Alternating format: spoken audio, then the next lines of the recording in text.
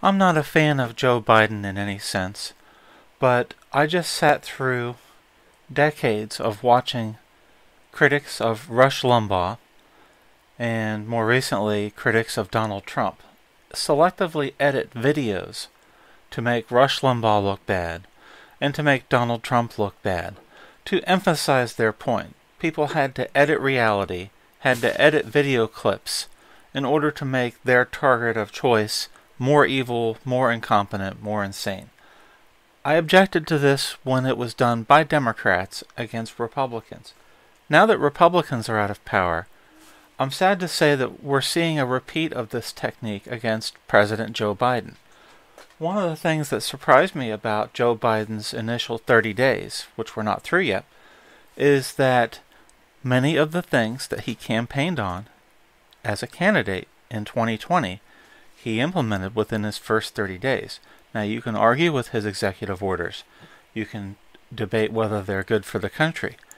But to my great surprise, the executive orders that Joe Biden signed accurately reflected a large majority of the things he campaigned on in 2020.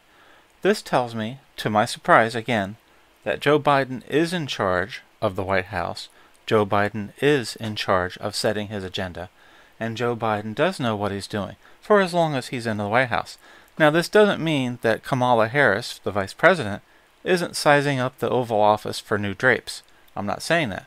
What I'm saying is, many of the presumptions that Republicans went into the 2020 campaign with to vilify Joe Biden over have not been supported in fact. And I'm emphasizing this because if you create a set of false ideas and false narratives around Joe Biden, it will make it that much harder to defeat him, his ideas, and defeat the Democratic Party in future elections. This is the mistake Democrats and Trump's primary opponents made in 2016. They created so many false narratives around Donald Trump that they were all collectively astonished when Trump won the 2016 presidential election. We should not repeat that mistake. And I want to share with you an example of this. This is a video that a friend of mine showed me. He thought this was clear, conclusive proof that Joe Biden is out of it, Joe Biden's suffering dementia, Joe Biden's not with it. From this clip from Rumble, here's how they list it. Rumble, astonishing outtake from a recent Joe Biden interview proves major problems he's suffering that the media and establishment are trying to hide. Visit www.populist.press, the #1 aggregator, which tells you right there that they're not creating news content. With Rush Limbaugh passing yesterday, I think of his entire career dedicated to truth and honesty, no matter what. Because Rush Limbaugh believed that the truth and the facts would support the conservative position and the Republican position. We should not need to falsify video in order to prove a point or win an argument. The argument here is everyone, quote, clearly knows, unquote, that Joe Biden is demented and therefore unfit for office. We've seen many indicators of this. He's had many senior moments. Now, this clip here from People magazine, yes, that's Jill and Joe Biden. We're going to play this. I've got several problems with this clip. It's 31 seconds long. Here's the Rumble clip. Let's watch it. We start with the time code up in the upper left corner. Now, look at that. Why, if you're trying to prove that Joe Biden is demented, why do you need to interrupt? Exactly. Interrupt a 31-second clip, which supposedly is proving Joe Biden, our president, is demented. Why do you need to interrupt that clip with an artificial zoom on his face? Watch here again. We go back to this wide framing shot. Let's continue watching. Again, this video is supposed to prove that Joe Biden is out of it. We zoom again, unnecessarily. This is not a zoom by People magazine, who is filming this in the White House. Another zoom. Again, not by People magazine. You can see their watermark on the upper right corner. Another zoom. This is a 31-second clip.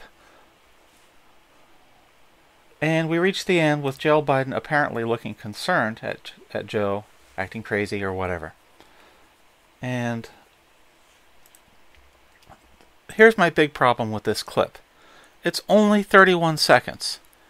Why do you need to edit it 57 times every half second to pretend that you're adding to the case, that you're emphasizing the case, that you're making the case that Joe Biden is demented? If he was truly demented, here's the key point in my video, you would not need to zoom or edit or stop or change anything on this 31-second clip. If Rumble or whoever made this video simply ran 31 straight seconds, unedited, of Joe Biden looking out of it and confused, I might believe it. That's not what they do here.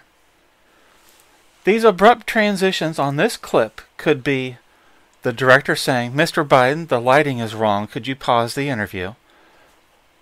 Mr. Biden, there's a plane flying overhead. It's interrupting with the audio on your live interview. Would you mind waiting? Not at all. Mr. Biden, the microphone isn't working. Would you mind waiting while we go swap out the microphone and get a different one?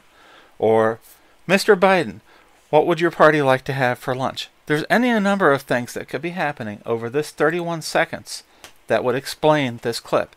And the reason that I'm giving Joe Biden the benefit of a doubt here is one very solid reason. We've seen hostile Democrats edit clips of Donald Trump to make him look crazy and medically unfit for the job. We've seen clips of Democrats doing this to Republicans all over the place. Are we now going to show that we're better than Democrats and just as good as Democrats by employing their fake techniques of massaging reality and editing reality to make our point? Folks, if it's so obvious that Joe Biden is demented and unfit for his job in 2021 as President of the United States, you would not need to edit a clip like this to emphasize your point, to make your point. This disgusts me. Rush Limbaugh passed away yesterday, standing for truth, life, and liberty, believing in American values, believing in the American Constitution, believing in our country and our way of life. And this person who made this clip, this is Rush Limbaugh's successor? This is how we're going to go into the next presidential campaign? Faking reality just like the Democrats do with all their fake news networks? Are you kidding me? This is not the conservative movement that I'm watching here on this clip. In fact, if you were to ask me who made this clip, I would think this is counter-propaganda made by a Democrat in order to preemptively attack Biden critics. So, this is just ridiculous, folks. I'm out of here.